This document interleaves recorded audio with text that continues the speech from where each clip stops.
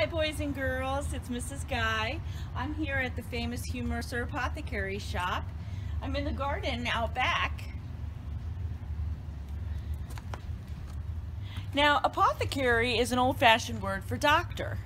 Now, today we would go to see an optometrist or eye doctor if we had a problem with our eyes. Or if we had a problem with our feet, we would go to a podiatrist or foot doctor. But back in the day, an apothecary used to take care of all your needs. And they would treat everyone, from children to adults. In fact, Hugh Mercer, who used to work at this very site, treated George Washington's mother, Mary Washington. And this took place over 200 years ago. And you can come here to downtown Fredericksburg on Caroline Street to see the apothecary shop in the same building that it used to be in. So you can come in with me and we're going to see what kind of things that we're going to see inside. As you can see, Doctor has a good supply of leeches, so he will be able to accommodate you. You see, leeches are not as painful as lancets are. They attach, they'll take an ounce of blood, and then they drop right off. But you continue to ooze blood for a number of hours afterwards, so you get an additional benefit from them. Get off my finger.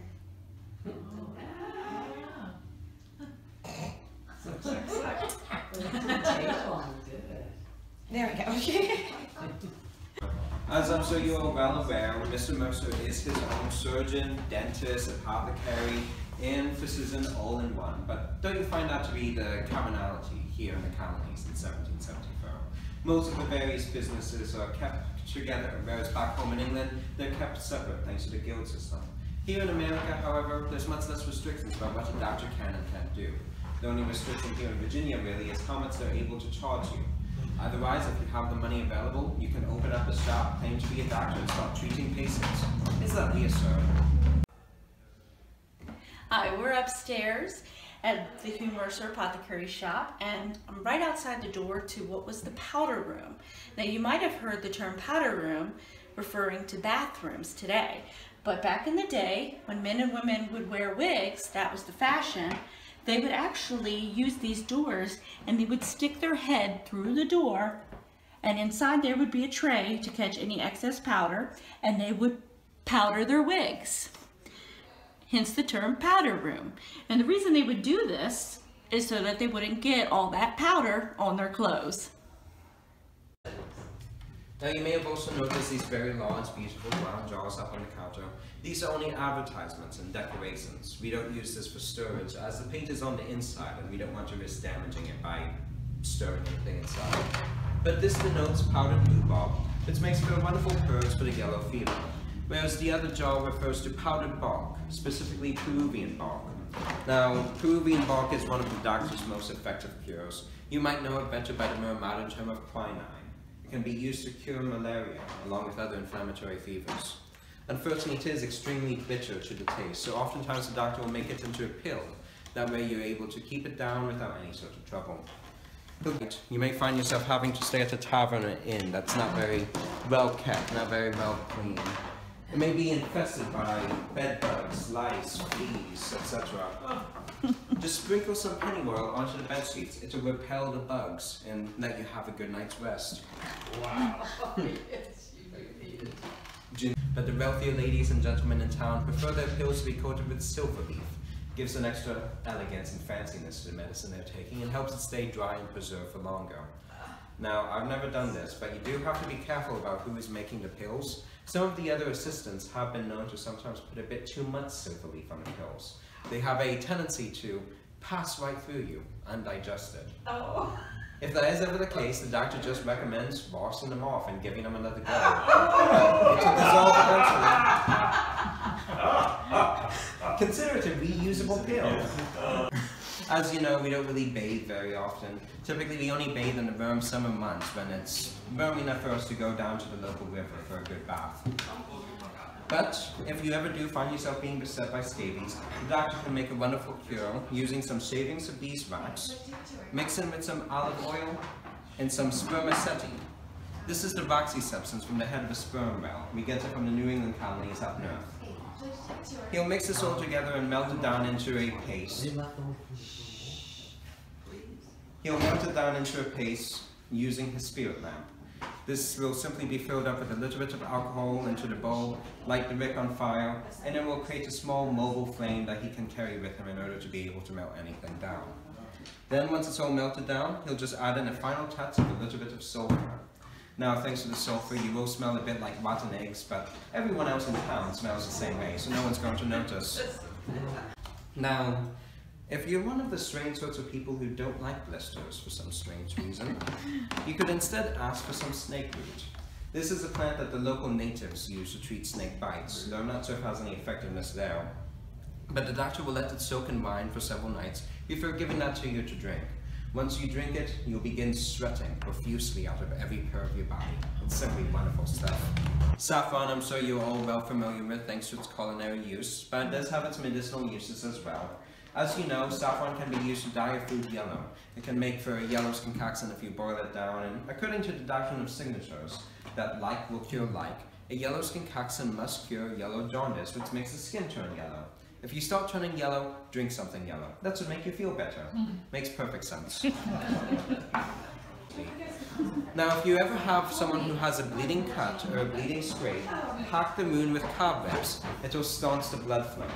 You may want to pick out the bugs and spiders first, but it's entirely up to you. Myrrh. I'm sure you're all well familiar with myrrh thanks to its biblical significance, but it does have its use here in the colonies as well. Oftentimes in spring balsamon, we find our gums cracking, expanding, and bleeding, our teeth loosening and falling out. That's the scurvy, you see. Well, if you take some myrrh, grind it up into a fine powder, stress your mouth with it. It will tighten up the gums, it will stop the bleeding, and it will save you a few teeth you may still have left. Cases such as that, the doctor would recommend a tea or tonic of sassafras. You might know it better as root beer. Several teas of this will eventually thin out the blood and provide some relief. Though you will have to drink a large amount of it over a large period of time in order to have any sort of noticeable effect. In fact, it sometimes takes up to a couple of months. In fact, it almost seems to coincide entirely with just warmer weather, but again, who knows. In any case, it's fairly pleasant to drink, so you can just drink it for your own leisure instead of any sort of medicinal purpose. And if you are still feeling very tired and listless and need your blood thinned out, you can just instead come in to see the doctor for a good springtime bleeding.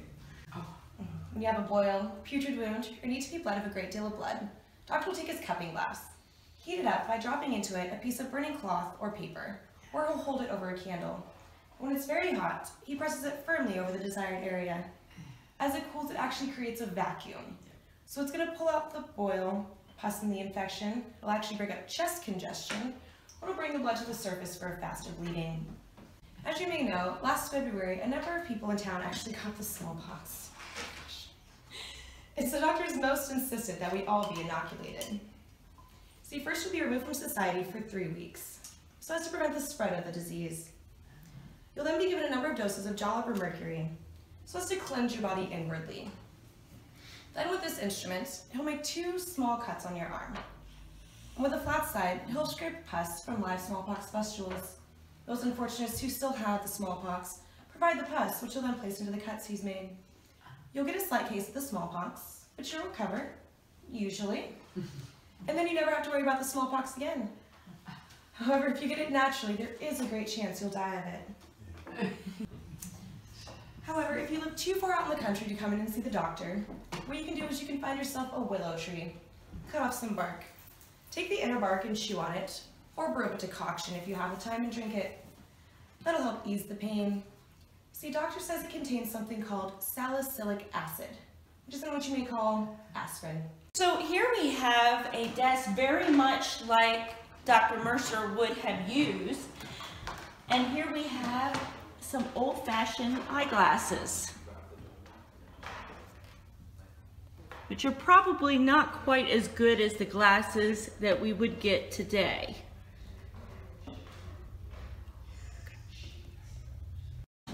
When I do see the doctor has left his traveling case on the desk, which means he must be about town. You see, he often goes to your home to treat you, but you may not appreciate it, for he charges you twice as much to treat you at home as he does for an office visit. 5 shillings for an office visit, 10 shillings to treat you at home. Now, if you cannot be carried to the doctor, you no doubt will try to treat yourself. You ladies no doubt have your own home remedies for your family's minor ailments, one from your mother and grandmother. And you gentlemen, the wealthy plantation owners that you are, no doubt have medical books in your libraries at home. You read the same books Doctor has, I shouldn't wonder. And if you bleed yourself, you will save 2 shillings 6 pence. About 70 to 75% of those are still used in our modern pills today. Okay. Yeah. And then leeches are actually still used in many hospitals even here in America. Even at Walter Reed, they're using leeches.